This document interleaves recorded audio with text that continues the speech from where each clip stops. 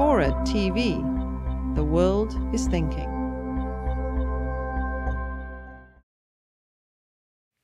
The demand for justification is always a demand that something be justified in terms not its own.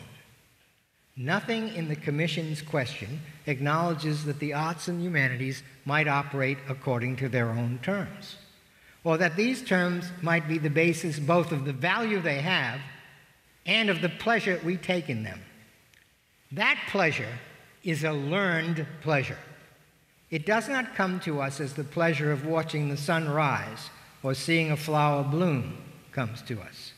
One must study conventions and genres and traditions of philosophy and theology before one can have access to the full power of a poem like The Forerunners. The reader who wrote to me, quote, that an intellectual's Hamlet dates, mine doesn't, didn't realize that his Hamlet is at least in part the production of generations of scholarly work. Future generations will enjoy a Hamlet illuminated by the work of scholars not yet born, scholars who will not have a place to work if humanities departments disappear. In the last analysis, if the study of the arts and humanities in our colleges is to be justified, it will be because it keeps alive and refurbishes glorious human artifacts that might well be lost or rendered less available to future generations if they were no longer taught. And this is already happening to Edmund Spenser's great poem, The Fairy Queen. If it's no longer taught, it will no longer be read. The loss would not be economic or reputational or civic.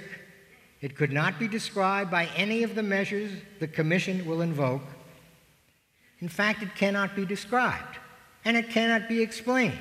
Remember, Farrell says the problem is how to explain that liberal arts education is useful because what it studies is not. To explain something would be immediately to subordinate it to whatever system of values was implicit in the vocabulary of explanation.